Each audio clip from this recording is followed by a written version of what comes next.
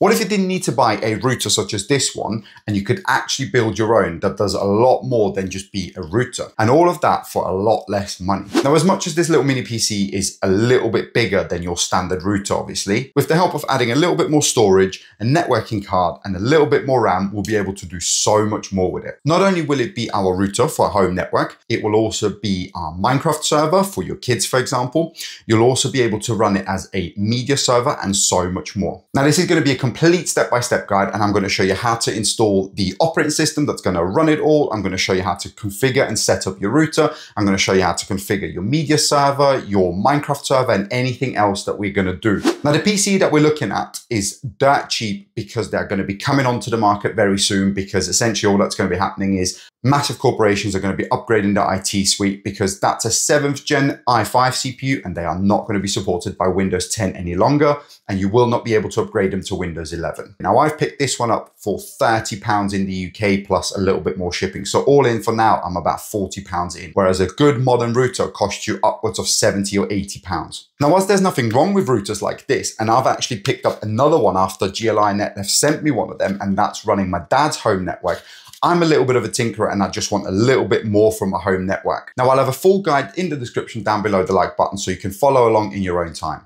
But anyway, enough talking, let's get started. So let me now actually show you what we're going to be building here and give you a bit of an overview of the components that we're going to be using. And I'm also going to make a couple of suggestions of things that you could potentially add to just improve it a little bit more and kind of get the maximum out of this little mini PC here. Now, the first thing I've done is I've upgraded the RAM, and adding a second 8 gig stick is going to make a world of difference. Now, the next thing I wanted to talk about is networking. Now, there are multiple choices, but if you're planning on running this as a router, and this is kind of what I'm looking to demonstrate, you will need a second Ethernet port. Now, as you can see on the back here, hopefully there is no second Ethernet port, so we have to add one somehow. And most of the time you can buy one of these dirt cheap. Now, this one here is particularly special because it's a 2.5 gig adapter, which means it's a lot faster than kind of your traditional home networking Ethernet ports. So the Ethernet port on the device here will be my WAN port. So that's essentially where the internet's going to come in. And then this will be for the internal traffic here, and it will just speed up data transfer and the like. Now, I got this one on Amazon, dirt cheap. I've got it all linked in the bio if you wanted to have a look at it. Now, the next thing I want to talk about is storage here. Now, I've got two 256 gig NVMe's here, and we have two SATA ports here, but storage is not the best on these little PCs here.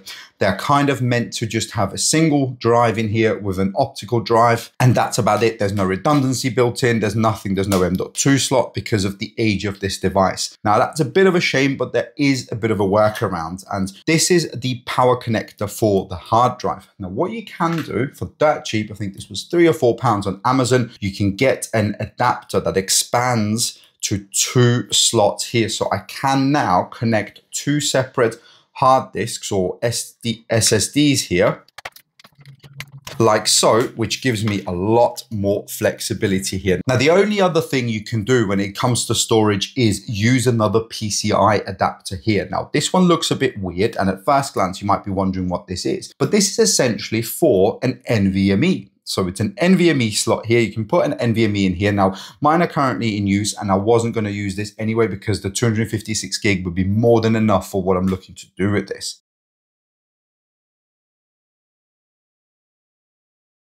Now, the first thing we need to do before we install the software is actually create the bootable USB. And in our case, we're going to be using TrueNAS. And I've not really talked about TrueNAS, but TrueNAS is absolutely amazing. And without kind of going into too much detail now, because it's a bit boring, I actually want to show you once the operating system is up and running. Now, for now, I just want to make sure I can go ahead and download it and create a bootable USB if you haven't done that already. So I'm going to download TrueNAS Scale. I'm going to download the stable version here, 2504. Now, I'm on a Mac, so I'm going to use something called Balena Etcher here. Now, if you're using Windows, you will need to use something called Rufus. In my opinion, it's the best one to create bootable USBs.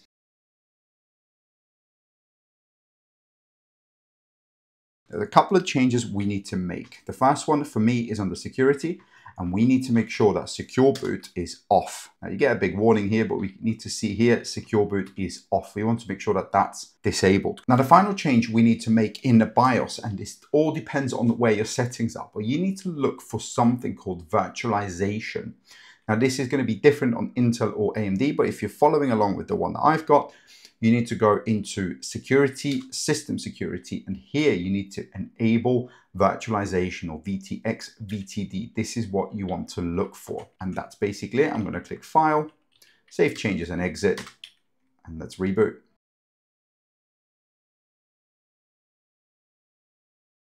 So I'm spamming the escape key here, and it's now going to take me into the boot device options. I'm going to hit F9.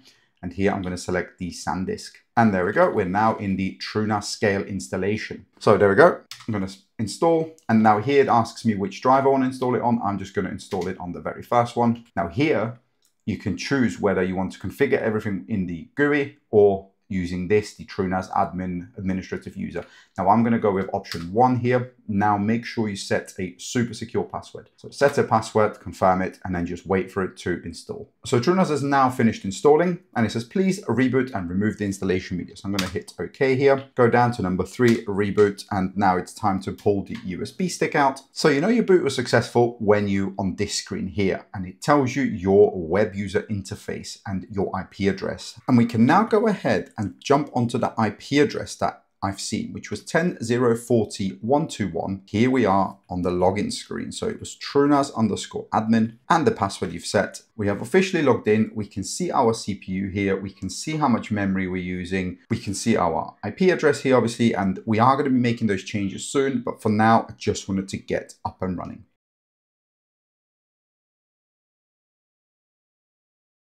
So the first thing I recommend once we're in TrueNAS is I recommend creating a storage pool. Now, in our case, we've only got one separate SSD that we can use. So we can see them here. We've got the boot pool here, which is this one, which we cannot use. And then we've got the second one here, which is, it just says NA. Now you can wipe this disk if you kind of scroll down, and then you can go ahead and wipe it quick if you're just going to be reusing it for your own purposes. Then we're going to go into storage, create pool. Here I'm going to name it. I'm just going to call it YouTube NAS demo. I'm going to click next. Now here it's going to ask me for the layout. Now, because I've only got one drive, I can only really select Stripe.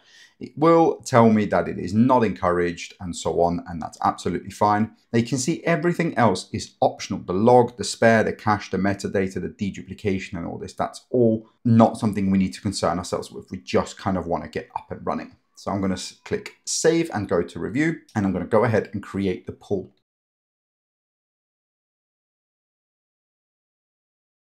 Now, before we go ahead and install our OpenSense VM, the one thing that we need to do in TrueNAS in order to make sure that this is working correctly is we need to configure our network interfaces. So on the left-hand side, you want to click on network, and then here we are going to see the IP address. Now, this is tied to the physical device. Now, in my case, this is the 2.5 gig port. I know that. And then the EMP3S0, I know that's the 1 gig Ethernet port. Now, I've only got the cable connected for now to the 2.5 gig port, but you can go ahead and plug the second cable in as well. So the one that comes from your modem or your router from your internet service provider. Now, once we're here, we want to click on the little pencil, and then we want to remove the IP address. Now, before you jump head first and click test changes, do not click test changes. We need to first configure our bridge. So we need to click on add, type bridge. Here we're going to type in a BR0 because that's the naming convention. And I'm going to create the LAN port first. So this is why I'm giving it a description. Bridge members. Here's where you select the Ethernet port. Now in my case, I know that it is EMP2S0. At the bottom under aliases, here is where you assign it the IP address. Now in my case, it's 40.121 and it's a /24 network in my case. So that has now been added. We can see that here BR0 has now got that IP address. Now, while we're here, we need to set up the WAN. We're going to do the exact same thing. Click on bridge, BR1. It now needs to be called WAN. And here I'm going to select DHCP. Under bridge members, I'm going to select the only remaining one. Now we can click test changes, confirm. And hopefully if everything's gone well, you should stay on the screen. And now it's going to ask you to save changes. So we're going to do exactly that, save changes. Now, once we've got the network configured, we now need to go ahead and download the OpenSense ISO that we need. So you want to head to opensense.org/download. Now scroll down to where it says fast download selector. The one thing we need to change here is from VGA, we need to change that to DVD because that's going to allow us to download the ISO. Then click download OpenSense. Now if you're using a Mac, you have to extract it using Keka. If you're using Windows, you have to extract it using 7-zip. Programs on Windows and Mac will not let you extract .bz2. Now back in TrueNAS, on the left-hand side, we're going to click Instances, and at the top, we're going to click Configuration. Now here, the pool, select the one that you have created. Everything else can stay as is. We're going to click Save. Then at the top right, you want to click Create New Instance. Here you want to name it. Then you make sure you select VM. So under VM image options, you want to click Upload ISO, select Volume, and here you want to click Upload ISO. And here you want to upload the ISO you've just extracted. It's going to look something like this. I'm going to press Select. That's gone ahead and selected it. Now on the CPU and memory configuration, I usually go with up to 2 cores, and then memory-wise, I like to give it quite a lot. Now on the disks, I leave it at root disk. NVMe is absolutely fine. Nothing else needs to be added. Now under network, here's where we're going to make a couple of changes. And here's where we want to select BR0 and BR1 for obviously our LAN and our WAN. Going to enable VNC and enter a password because that's going to allow you to access the VM. And then we're going to click create. So it's already up and running. It's really, really quick. Now on the right hand side under tools, you want to open that. It's going to ask you for your password. You're going to click sign in. This is the screen you should be presented with. Now depending on whether you've plugged your cables in, you should see an IP address on LAN and also one on WAN. Now in my case, as I said, because I've already connected. If not, now's a good time to maybe connect it. At the bottom, it's going to ask you to log in, but we're not logging in. You need to actually read this line above it, and you need to use the username installer, and then the password is OpenSense. Then we're going to go into the installer menu here. Now I usually just go to the default key map and then install ZFS. Drive is absolutely fine. Select the hard disk because there's only one, and we're just going to leave it as is and let it do its thing. So OpenSense is now installed. We now need to set the root password to make sure that's super secure. And the final bit is to go down to where it says complete install. We're going to press enter, and we're going to shut the system down because we need to change the hard drive size. So I'm going to hit OK, wait for it to shut down. So the one thing we now need to do is we need to change the disk size because we just want it a little bit bigger than the default 10. So I'm going to select 32 gig because that's usually enough. Now this is still a little bit of a bug because even though it says it's running, it's not, because we need to now restart the router. So I'm going to hit restart. I'm going to force restart it now.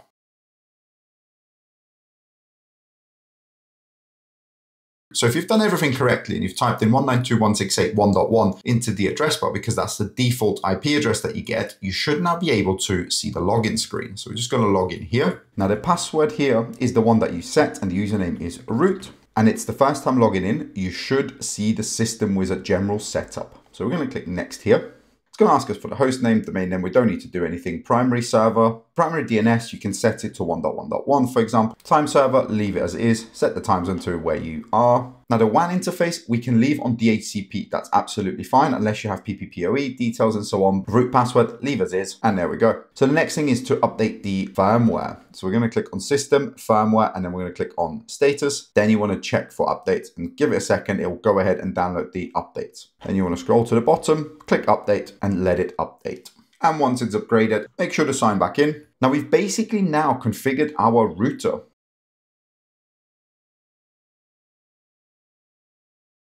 So now that everything's configured, we want to look at some apps, and this is where the beauty of TrueNAS is. It really shines with how simple and easy it is to deploy Docker containers and Docker images. So on the left-hand side, under instances, we want to click on apps. Top right, we want to click discover apps, and here we can see a bunch of apps. Now the first thing we're going to start with is relatively simple, and it's OpenWebUI. And you simply just click on install, make sure you set the correct time zone. Now web port, this is the port that you're going to need to access OpenWebUI. Now in my case, I'm going to call it port 9001. The data storage can stay where it is. Don't need to add any additional data storage. Now on the resource configuration, I'm going to leave it on 1 CPU, and 4 gig is going to be plenty. And all I'm going to do is hit install. And there we go, it's now up and running. And all I need to do is click WebUI, and it takes me straight through to the WebUI. And now I just need to log in and then configure all my APIs. And the next app we talked about is creating your own Minecraft server. So once again, we're going to click discover apps. We're going to type in Minecraft. Now I'm going to deploy the Minecraft server for Bedrock. Click install. Make sure you agree to the EULAs. Now here, give it a server name. Call it something fun. You can also name the level. Now the type I'm going to leave it on default. Seed is also staying on default. Now on the game mode, obviously select whether you want it to be an adventure game, a creative game, a survival game. Difficulty, obviously that depends on the creepers and so on. Now the rest configured to your needs, so max player numbers, for example. Now the one thing you want to keep in mind is this port number here. Now you can leave it on the default, the 19132, and there's less chance that it's going to conflict with any other port that you've got open. Don't need to add anything else. Here on the resources, I usually leave it on 2 CPU cores because that's a maximum cores that it's going to be using. And then I give it 8 gig of RAM and I press install. And there we go, it's up and running. Now the last app we're going to look at is Jellyfin. Now Jellyfin allows you to essentially stream your media library that you've got on a PC, for example, across to any kind of smart device as long as they have the app. Now the reason I left Jellyfin to the end is because it's a little bit more involved. So the first thing we're going to have to do is we're going to have to create a data set. Now I've gone ahead and created one already, but this is kind of where my media is going to be stored. So you would click on your pool that you've created, click add data set, name it media, and then you'd see the media data set here. Now the next thing we need to do is we need to create a user to access this Jellyfin SMB server. Now in my case, I've already got a Bobby user, but I want to create a separate one called Jellyfin. Give it a password. Everything else can pretty much stay as is. Now you can, if you want to be specific, give it a special UID. So for example, I'm going to give it 4000, and this is going to be important shortly. And that's it. I'm going to click save. So we've now got the user created and we need that 4000 ID. We need to remember that. So then going over to shares, we need to create a separate SMB share to access our media library. And that's where we're going to be storing all our media. So I'm going to click add. I'm going to go path, YouTube demo is fine. And I'm going to select media here. So we've got the one that we've just created. Default share is absolutely fine. Now, because I've already got a NAS running, it just asked me to restart the service. And there we go.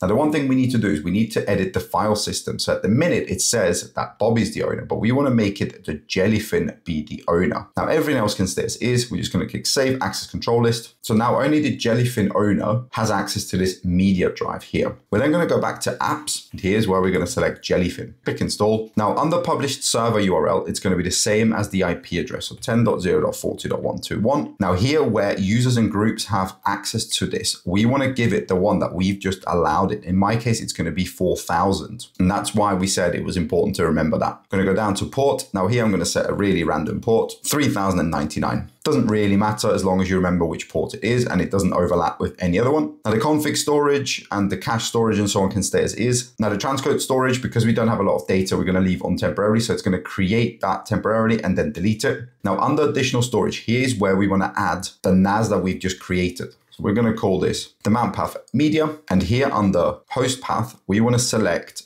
the media one that we've just created. Now everything else can stay as is. I like to give it 4 gig of memory, 2 cores is usually fine, and then click install. If we now take a look, we can go into TrueNAS and then we've got our media folder here. I've downloaded the sample movie here. It's just for demo purposes, and that is in the media drive here. So I've got the NAS, which needs separate permission, and then we've got the media drive here. So on apps, I can click on Jellyfin, click on WebUI.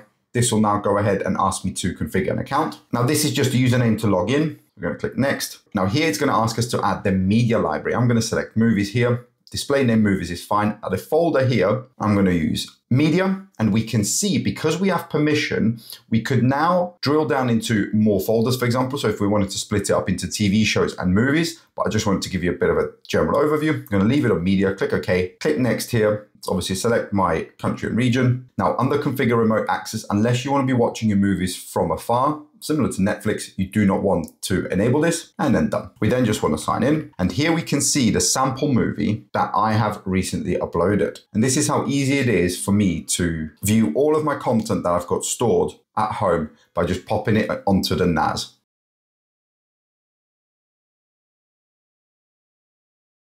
And so that's basically it. We've now gone ahead and created our device here. We've added storage, we've added network cards. We've done a lot of hardware changes, but honestly, for the price of not much more than one of these would cost with a lot more features, you've got so much expandability in this. If you wanted to add multiple, obviously, hard drives, with the NVMe adapter, for example, if that's something that you wanted to do, there's so much stuff that we can still do with this. And I'm so happy with everything that we've been able to create. Now, stay tuned because we've got more upcoming series where you can create your own home servers with multiple devices because some people might want more power. So make sure you subscribe and also hit that like button and also let me know one of the projects that you would like me to create.